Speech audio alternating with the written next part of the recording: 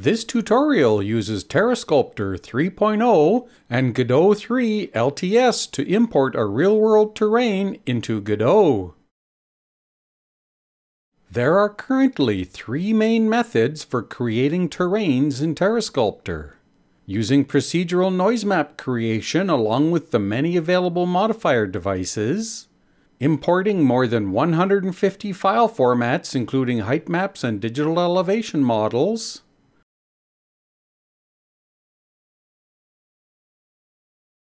and using the Mapper Dem Explorer to download real-world locations. For this video, we will use one of the Mapper Explorer locations. Navigate to Zoom Level 11, Tile X328, Tile Y764 to Mount Shasta in California. Choose the top left section to download. This is an 8192 by 8192 region.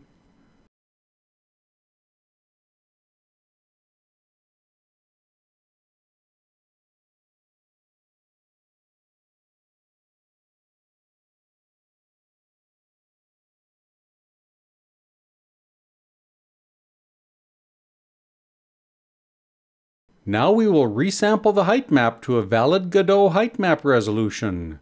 Godot supports square resolutions that are called power of 2 plus 1 sizes. This is values including 65, 129, 257, 513, 1025, 2049, and 4097. We will use a 4097 by 4097 size, which is the largest supported in Godot. On the Modify menu, choose the Resample device. Enter in the value 4097 for both width and length, and click on OK to resample.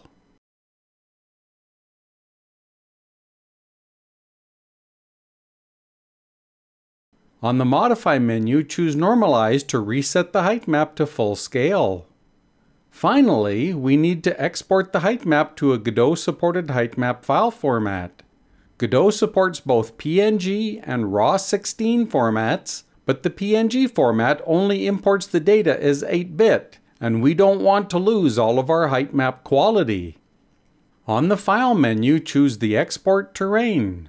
Navigate to the location where you want to save the file, choose the binary RAW file format type, enter in the name height map, and choose the Save button. On the RAW Export dialog, choose the 16-bit short unsigned format and Intel format byte order. Click on OK to export. We are now done with TerreSculptor, so on to Godot importing. The first step is to download the Godot Height Map plugin, if you don't already have it. Go to Asset Lib on the top menu, type in Terrain or Height Map to perform a search, and select the Height Map Terrain by Xylan and install it.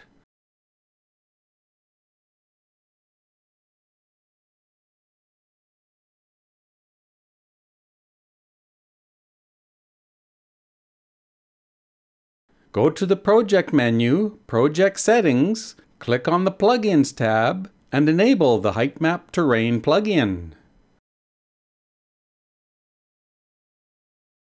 Then right-click on the Spatial node and add a new child node. Open Spatial and scroll down to H-Terrain and double-click on it. Now we can see a yellow exclamation next to the new H-Terrain node in the scene list. This is because we have to assign a data directory to H-Terrain. Click on H-Terrain in the scene list to display its properties in the right Inspector panel, and click on the Data Directory folder icon. Create a folder under the current Godot project called Terrain Data.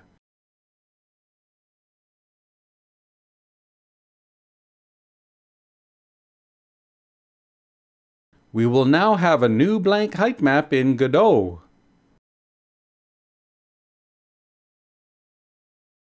Next, we click on H-Terrain in the scene list, click on Terrain on the toolbar, and select the Resize Terrain item, and set it to 4097.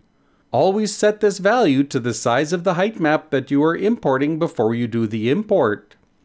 Next, click on Terrain on the toolbar again, and select the Import Maps item. On the File dialog, click on the Browse 3 dots button and navigate to where we saved the raw file. Set the max height to 300 or 400 and click on Import. The value that you enter in for height will change the elevation range of the terrain, so you may have to play with this value to get the look that you want. Godot will process for a minute and load in the height map. You can now add a direction light, add other features to the scene like fog and environment, and build your visualization or game. On the next video in this series, we will discuss setting up a good-looking scene, and the following video will be on using terrain splat maps.